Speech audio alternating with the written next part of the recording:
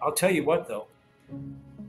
If another state sued New York, there's only one court in the country that has jurisdiction, exclusive jurisdiction, over a suit by one state against another, and that happens to be the United States Supreme Court.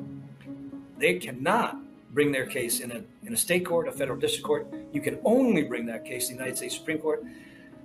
A state attorney general, in principle, could bring a case against the state of New York right now and say this is an unconstitutional conviction. And we know what you're going to do. It's very likely you're either going to incarcerate or impose probation. That's very, very likely, and that's going to hinder Trump from campaigning in our state, and that gives us an injury, and that gives us standing. And we want to litigate whether this conviction was constitutional.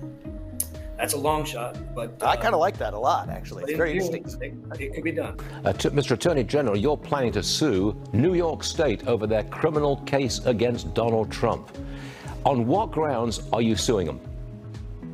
Well, the state of Missouri and the voters of Missouri have a sovereign interest in having access to, that means physical access to and hearing from, a presidential candidate for the top office in the United States government. And you've got leftists in blue states committing lawfare, unfounded lawfare against President Trump and denying Missourians of access to their chosen presidential candidate. Millions and millions of Missourians have voted for President Trump and deserve the ability to be able to hear from him. We can't let states like New York deny Missourians of access to that candidate. Well, surely those charges, that conviction will be thrown out, won't it?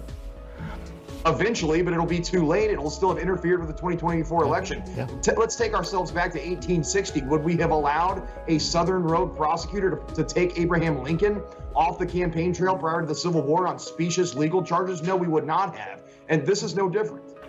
I guess it takes the law to fight back against lawfare. Andrew Bailey, Missouri Attorney General, thanks for joining us, sir. I know we'll see you again.